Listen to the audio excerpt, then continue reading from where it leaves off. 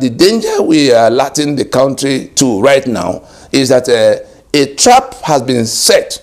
in the electoral process itself, in which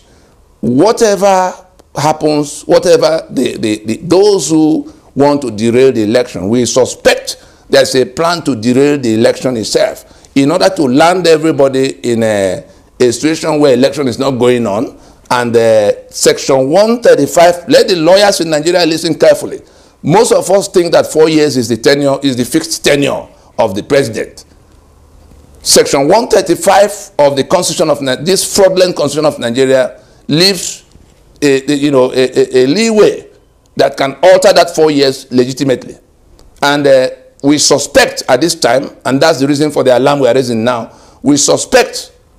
that those who want to hold on to power for all times, the caliphate that wants to continue their conquest march by all means,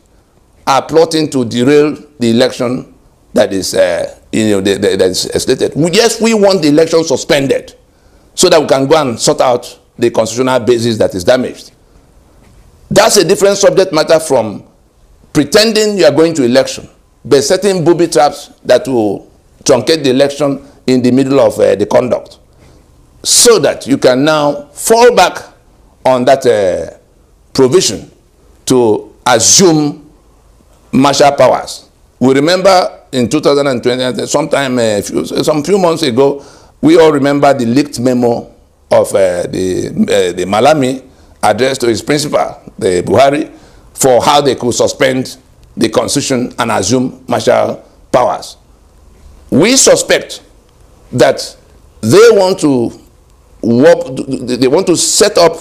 things that will play out in such a way that the election suffers a heavy setback at the wrong time, so that they can fall into the provision, they can have a recourse to the provision of Section 135 that could alter the 4 years you thought was the tenure of the president. That 4 years, to let us know, like all the other frauds in the Constitution, the 4 years indicated as the tenure of office in Section 135